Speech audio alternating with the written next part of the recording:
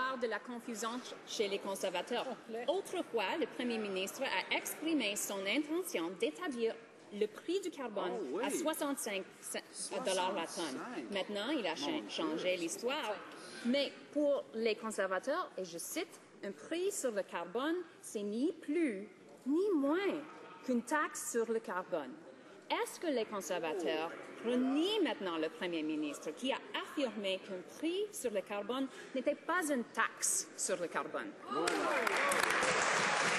très honorable Premier ministre. Monsieur le Président, dans la citation du député, c'est clair que le gouvernement n'allait pas imposer une taxe sur le carbone. C'est tout à fait le contraire. Mr. Speaker, the difference is simply this. No plan ever proposed by this government has involved raising revenue and taking money from Canadian consumers. They have in their platform, right in black and white in their financial tables, a $20 billion hit on Canadian consumers and households, something this government will never do.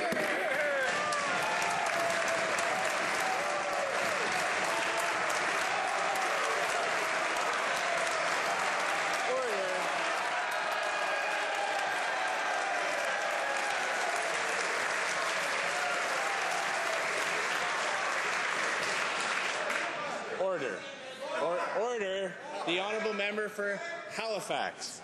They asked.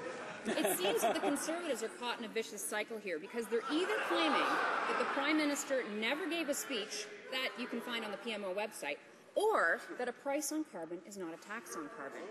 Is there anyone over on that side who will stand up and defend the Prime Minister on his position that a carbon tax is not the same as a price on carbon?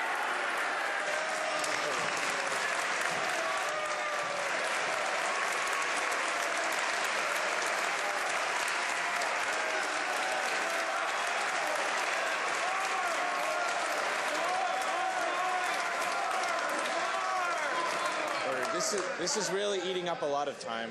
These outbursts before the members finish putting the question are not helpful. The honourable member for Halifax still has the floor. Thank you, Mr. Speaker.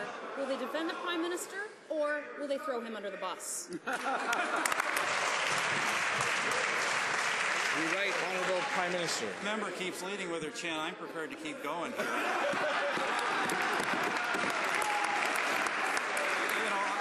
Mr. Speaker, this government, the Minister of the Environment, has taken important steps to reduce greenhouse gas emissions in this country, including most recently a comprehensive plan to gradually eliminate coal-fired electricity in this country, the biggest single source of greenhouse gas emissions in the world. And, Mr. Speaker, we're doing that without imposing taxes on carbon.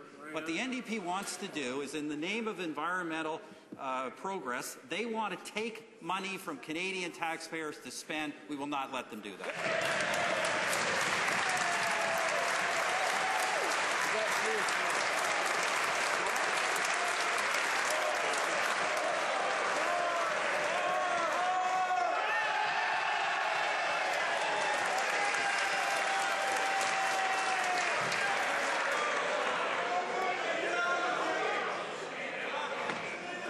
The honourable member for Halifax. Thank you, Mr. Speaker. It seems that the Conservatives are caught in a bit of an ethical dilemma here.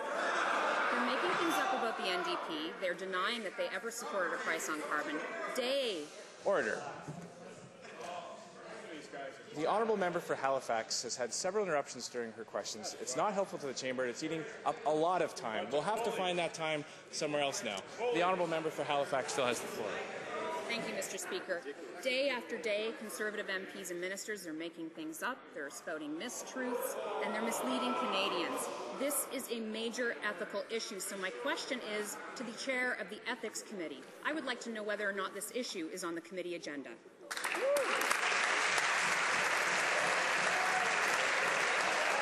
Merci, Monsieur le Président. Je remercie la députée pour sa question très pertinente. En effet, le comité de l'éthique s'occupe de dossiers très importants, comme présentement on fait une étude sur la vie privée et les médias sociaux. Alors, in committee or in the House, MPs should conduct themselves in a very ethical manner, including not making things up about other parties.